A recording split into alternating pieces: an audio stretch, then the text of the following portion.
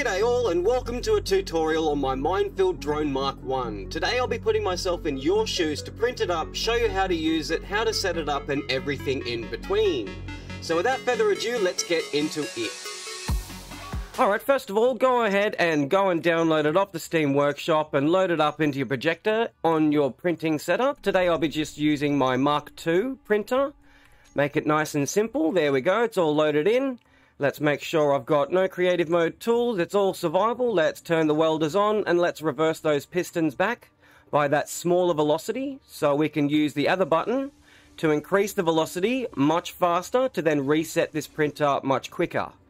Let's wait for this thing to print up. I'll then need to make a few GPSs as this is very easily used in two different functions, and by that I mean you can use GPSs on the remote block to then trigger timer blocks to release each of these mines where you want, or you can be in control of this thing and you can press the G menu's 7, 8, 9 keys to then retrospectively drop the back, left and right of these minefield payloads.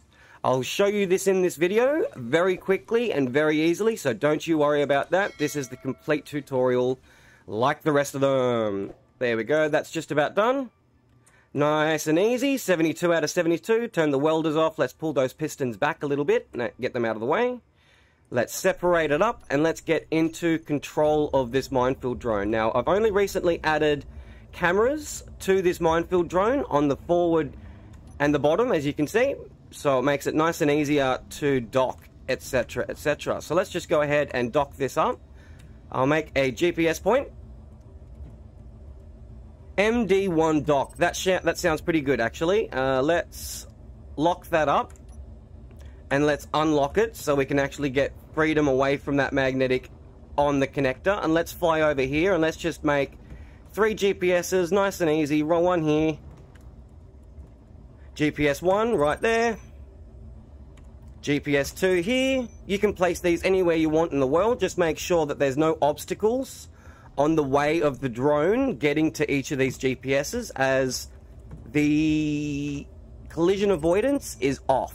So it's able to dock on connectors nice and easy. Let's fly back down to the dock, connect up, and then I'll show you how to trigger this all up in the remote block. Block it up. Let's jump out of there. Let's turn that merge block back on so I don't forget in the future. Let's get my jetpack mode. Here we go. Don't need all those. Let's get rid of that. Let's get into the actual drone itself. And let's get into the remote block. This one here. And what we want it to do is we want it to go to GPS 1, then 2, then 3, and then MD dock 1 where it is right now. On each of these GPSs, we'll get it to drop the back by triggering that. On 2, it will then drop the left payload by triggering that timer block. And then on 3, obviously, it will then drop the right. Once it gets back to where it is now on MD1 dock, I want it to then start that secure dock timer to then dock back onto this connector, nice and safe, nice and easy. Once that's all done, we need to, unfortunately, with this Mark I version, which is why there's a version 2 of the Minefield drone coming out very shortly with a tutorial, as it's already available to download. Make sure you go and hit that up. What you want to do is have your Gatling ammo there and then your canvas. And the reason why the canvas is not over here and it's on the right and the Gatling ammo is first is because when you Alt middle mouse click on these, it won't automatically waste a canvas in this cargo container. So it only took the Gatling ammo. Let's do that to all of them. Alt middle mouse, Alt middle mouse, and the last one over here, Alt middle mouse. So if we go into the inventory and then have a look at the canvas, they'll all be full, and yet you don't find them in anything else. So we're not wasting any. It's taken all 6 of those out of my inventory. Once that's done, that's absolutely it. You don't need to do anything else apart from putting the activate button.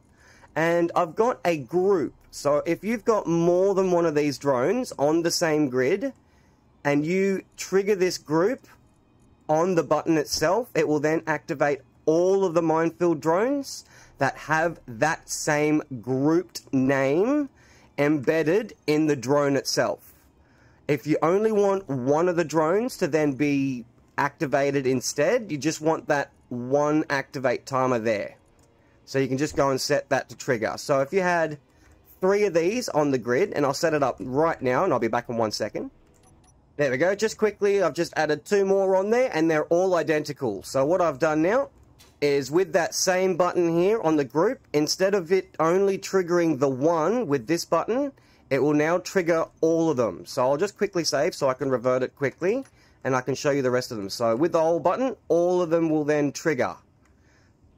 Nice and easy. And because I copied that first drone, all 3 of these will have the same functions to go to each of these GPS points if I turn them back on.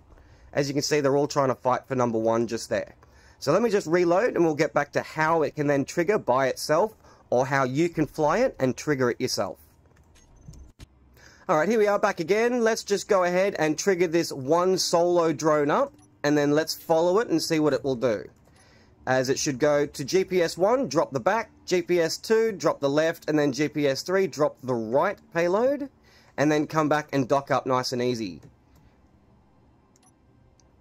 There it is, there's the back.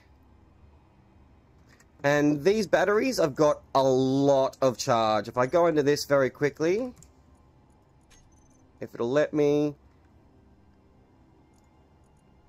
22, and then as soon as it will disconnect, it should have about 8 hours, and that's from recently printing it up. That's not full charge on these small batteries, which is quite insane, to be honest. So let's just lock to this, and I'll show you the battery power very quickly. There you go, 8 hours, and that's got half, just less than half of the stored charge it can hold. So once it comes back, it'll just go back to MD1, start that secure dock timer. Easy peasy lemon squeezy. Fantastaroony. Also, a quick tip, if your drone is surrounded by anything and it may not be able to get back to its own dock, it's very simple to just allow it to go around these items. I'll show you now. Just control the drone. Let's unlock that connector and let's just fly directly above the connector or dock itself. Just name a GPS dock approach and add that. Like I'm about to show you just here, so it's going to go to the dock approach I just showed you, then 1, then 2, then 3, back to dock approach, and then down onto dock 1.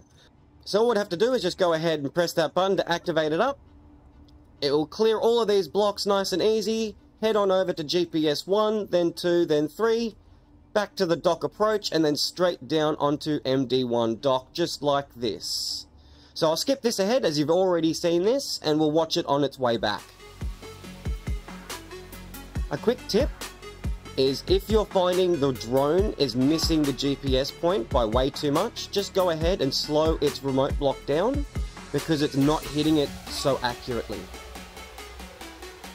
Here we are, we'll come over to the dock approach and it will go straight down nice and simply. There we go. And then lock up with that secure dock timer. Fantastic. Alright, very quickly, there is also one last way you can trigger the drones and the mines yourself. Just go into the drone by controlling it, disconnecting it from the base, flying it around, and wherever you wish to drop these mines is on the G menu, 7, 8, and 9. We'll look at it now, we'll go 7, 8, and 9. There we go. Oh. So it's actually gone out of my character's antenna's range, which is perfectly fine, but it has dropped those payloads. An easier way of doing that, to make sure that doesn't happen again, is go over to a normal base, slap down an antenna and an actual control seat, and you can then fly this drone as far as you want. There we go, we'll just get that. And now you'll notice we're not using my player's antenna anymore. We're using an antenna on a large grid. So I can go almost across the world with this. Like 50,000 meters is a very long range. As always, make sure you smash that like button, comment down below on all your thoughts, and subscribe if you want to see more of all my drone tutorials coming out very, very shortly. But with that being said, stay sharp and see you next time.